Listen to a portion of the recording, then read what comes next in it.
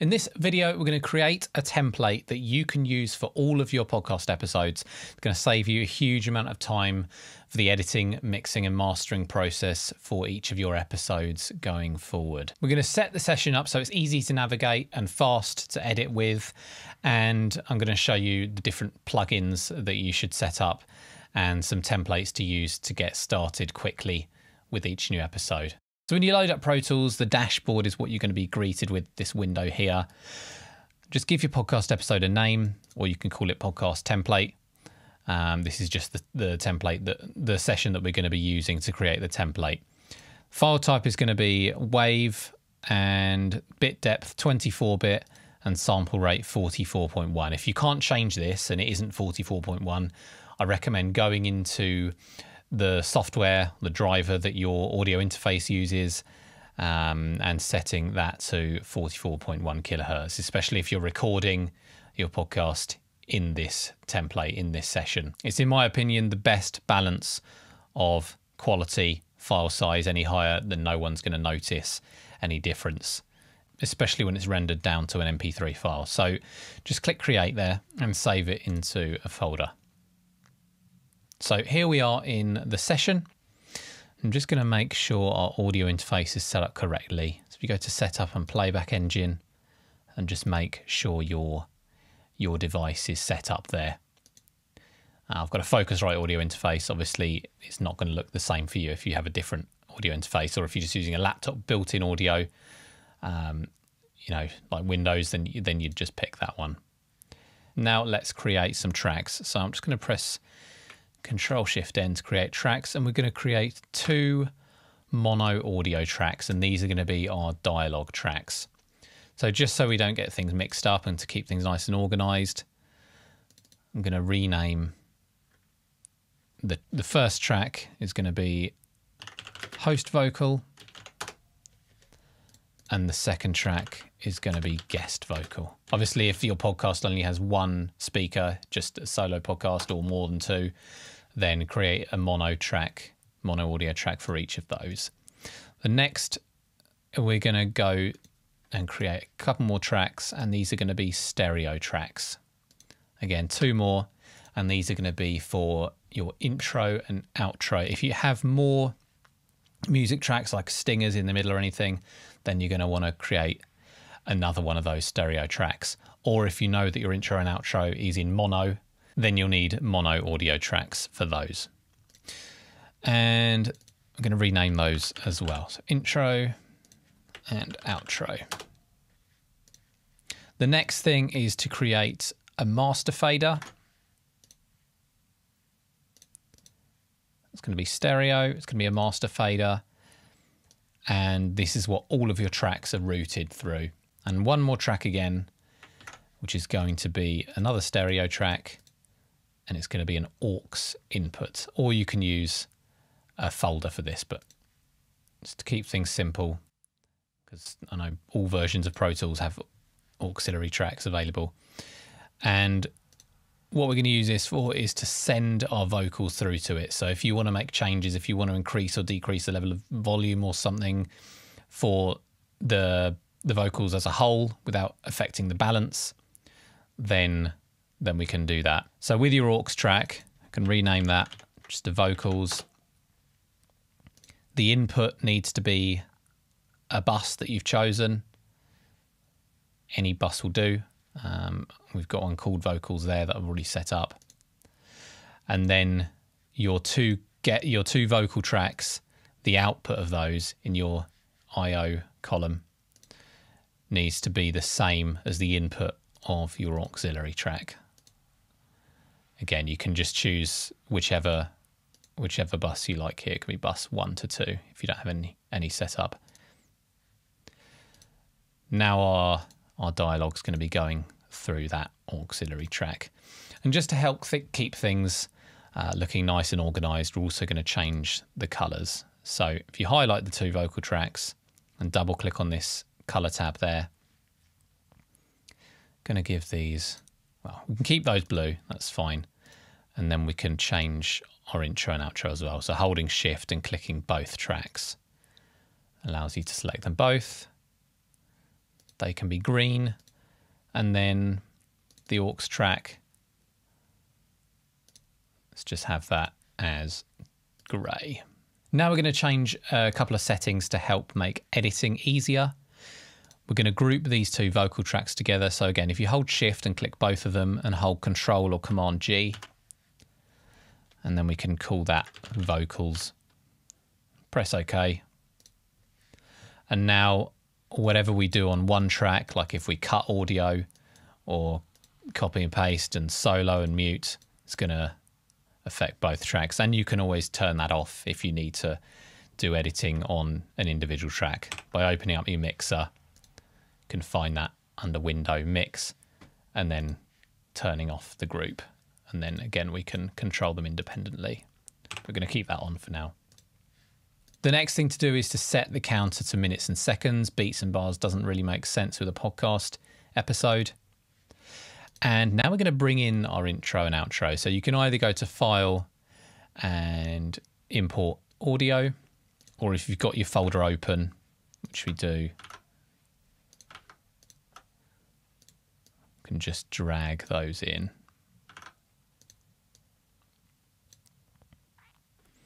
And when we save the template, which I'll show you how to do towards the end, we're going to save it with this intro and outro in there. So it's just another thing that you won't have to do for each episode. Now, if you can't drag these around independently of each other, you might have shuffle mode turned on, and it's not going to let you move things around. When you're bringing in your audio files, you'll probably need to have it in slip mode up there on top left, so that you can drag wherever you want to drag. But when you're actually editing, you're going to want it in shuffle mode. And if you're not familiar, what shuffle mode does is when you delete a piece of audio, it fills the gap for you, saving you a lot of time during the editing stage. But if you want to go more in depth on how to edit, I've left a link in the description to a video where I edit a full podcast episode in Pro Tools. Next, we'll be setting up the plugins that you'll need to help you to enhance your sound and balance things during the mixing stage. But before we do that, I just want to share something with you quickly. I'm giving you access to the podcast production process cheat sheet, which is a free PDF download that goes through the full production process that you should be going through with each episode. It works as a great reference alongside what you're learning here in this video for each episode that you edit, so that you don't forget any of the essential steps. And you can grab it for free if you go to claricast.com/PPP, which is also linked in the description. Right, so let's set up our plugins. So for your host and guest vocal, let's keep things easy. I'm going to click on your first plugin insert there, and search for channel strip. Basically what we're going to be doing is adding an EQ and a compressor. If you're not familiar, an EQ is like a very clever volume knob that allows you to increase or decrease the level of certain frequencies, so bass, treble, and the mids. And a compressor is sort of another type of clever volume knob where it decreases the level of the audio, the volume, once it reaches over a certain threshold, which is going to give you a nice, smooth, balanced level throughout the whole track without you having to put in too much work. And Pro Tools does have individual compressors and EQs, but the thing I like with the channel strip, it just tidies things up and makes things easier. We can see everything all in one plugin. If you see down here, we got the EQ, and then up here, we've got the compressor. And I'm going to show you a template that I like to use that you can start any podcast episode with. You're going to need to tweak this depending on what the recording calls for, but it's a great place to get started and it will help you save some time. So for the EQ, we're going to use a 4-step EQ process, just 4 bands, and this works for most podcast recordings as a place to start. So the first one is a high pass filter. So if you drag that little dot up there and drag it along to around 80 hertz or so, this is going to cut off all that sub bass and some of the bass, the low end rumble that we don't need in podcast vocal recordings. The second, we're going to do a little boost between 1 and 200 or so. Just use the Q knob there to tighten that boost. Just a little boost in low end, which helps give some warmth that a lot of podcast recordings tend to need. The third EQ band at around 500 hertz. Again, just tighten that up with the Q. We're going to be reducing a good chunk of signal from this area. This kind of low mid section between around 300 to 600 hertz or so, you get a lot of kind of boxiness in podcast vocal recordings, especially if they haven't been recorded in an ideal room. You get a lot of reverb, and this cut really helps to tame that. And I tend to use something looking similar like this for almost every podcast recording. And then the fourth band that we're going to use is a little boost around 5K. And depending on what the recording needs, you can turn this off if it's a very kind of bright and tinny recording, or you can pull it down. If it's a very dull recording, then you can leave that in there. But again, I've got a link in the description below that goes over how to mix podcast vocals. Next up is the compressor. So we've got our compressor here. You can see a visual representation up there. Going to turn the ratio up to 3:1. Which means that for every 1 decibel that goes over this second orange line, this threshold, it's going to reduce it by 3 decibels. And when you're playing back your audio, you want the loud parts to be going over that threshold and the quieter parts to remain under the threshold. You're going to bring that knee up a little bit to create a smoother gain reduction, and just bring the attack up to around a millisecond. But again, it's going to depend on the recording. We've also got a gate here. This is not essential. It depends on the recording. Again, what this does is anything below that bottom threshold, it's going to reduce in signal, and this can help to remove just general room noise and white noise that you get in recordings. But we're going to turn that off for now. There are other better ways of removing noise. And again, I go over that in other videos, which you can see linked below. And this is a good starting point that you can use to save time for your episodes. And then what we can do, if we click on that arrow up there next to preset, save settings, you can save this as podcast vocal, podcast voice, or whatever, and click save. And then it means that even if you're not using this template, you can quickly get these settings back. Now, if you hold the Alt button and drag that channel strip plugin onto the next one, then we've just got a copy of that, both the compressor and the EQ, on the other vocal track too. Your intro and outro shouldn't need anything. It should already be mixed and mastered. We're going to also add a de-esser plugin as well, though, to these vocal tracks. So if you click on the next insert and find the Dynamic 3 de-esser, what the de-esser does is reduce the harshness of the high frequencies when they get over a certain threshold. So sort of a combination of a compressor and an EQ, but specifically focused on those sibilant S sounds. And for this one, click on high frequency only. So it's only affecting the high frequencies. And 7K is a little bit high. Sibilance tends to sit between around 4 to 6 or 7K. As a default, I'm going to bring that down to 5. And then by default, let's give it 3 dB. If you reduce this too much, then it can make the recording sound really dull. But depending on how sibilant your recording is, you might need to adjust this. And then just copy that over to the other vocal track. One thing I also like to do is add a compressor on the vocal bus. It's by no means essential. It just helps sort of glue things together and reduce the level a little bit further in sections where you've got large amounts of both of the vocals together. So, and this just gives you another opportunity to see a different compressor within Pro Tools. So if we get out the Dyn 3 compressor limiter, going to set that ratio to 2:1, just some very subtle compression, and increase the knee, which smooths out the gain reduction so it's less sudden. And again, you'd have to adjust this threshold based on your audio, but just having that extra compression there to smooth things out at the very loud bits.